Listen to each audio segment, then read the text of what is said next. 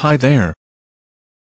Have you heard about the recent technology incorporated in automotive sector? Well, that is called EMS, Engine Management System. EMS is a type of electronic control unit that controls the running of an engine by monitoring the engine speed and ensure optimal engine performance. Technically, the engine management system is responsible for controlling the amount of fuel being injected and for adjusting the ignition timing. Here, optimum functioning of the EMS assures maximum engine power, with the lowest amount of exhaust emissions and the lowest fuel consumption. It means it measures the exact quantity of fuel required to start an engine. Why car need an engine management system?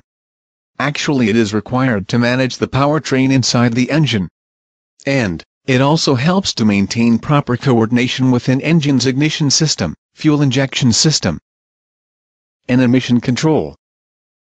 In short, it helps to maintain a right coordination within the engine parts so that it will give better output. Let's discuss about the key parts. They are electronic fuel injection system, air induction system, fuel delivery system, electronic control system, electronic control unit, fuel injector sequential, airflow sensor, air temperature sensor, throttle position sensor, temperature sensor, oxygen sensor, idle air control valve, MAP sensor, NOx sensor, engine speed sensor, engine oil sensor, crankshaft sensor, camshaft sensor and multi-point fuel injection. First, electronic fuel injection system.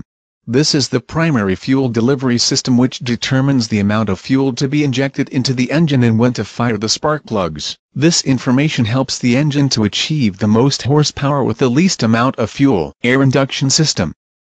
The purpose of the air induction system is to filter, meter and measure and take airflow into the engine. Fuel delivery system. It helps to inject the correct and precise amount of fuel in the intake manifold. It measures the exact fuel efficiency, emission performance and engine tuning, etc. Electronic control system. The purpose of electronic control system is to detect air temperature, engine temperature, throttle valve opening angle, amount of air entering to air induction system, etc. The system controls the correct amount of fuel to be injected and the proper time at which the fuel will be injected at any speed and load condition. Electronic control unit. The electronic control unit serves as the control center for all of the sensors on a car. It controls more than one electric system and subsystems in a motor vehicle. That's why it helps in regulating and maintaining the amount of fuel and air that is needed by engine to increase horsepower. Fuel injector sequential. It's a type of multi-port injection system in which injection valve will open just before the cylinder intake valve opens. It has the fast response time when the driver makes a quick change at the time of driving. Airflow sensor.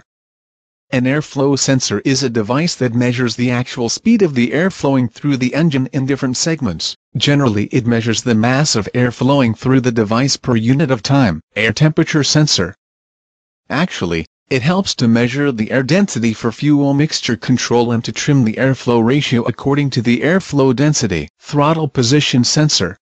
The sensor is used to monitor the throttle position of a car. The sensor moves with the throttle and sends a voltage signal to the computer indicating throttle angle and speed of movement. The computer uses this data to measure engine load, adjust timing, fuel delivery, etc. Temperature sensor.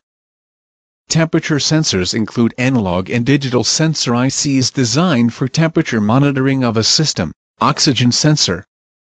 It measures the proportion of oxygen to fuel in the engine. The idle air control valve. It's also known as idle speed control valve. Regulates the idle speed of the engine. MAP sensor. This sensor measures air pressure which shows engines the current altitude of a vehicle. NOx sensor.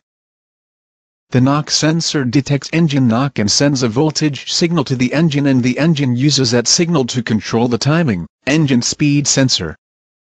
An engine speed sensor is attached to crankshaft of car's engine and it indicates the speed that the crankshaft is spinning with. This information is beneficial to control both the ignition timing and EMS. Engine oil sensor. It measures the oil pressure inside the engine and gives an alert in case of any problem with oil pressure. Crankshaft sensor.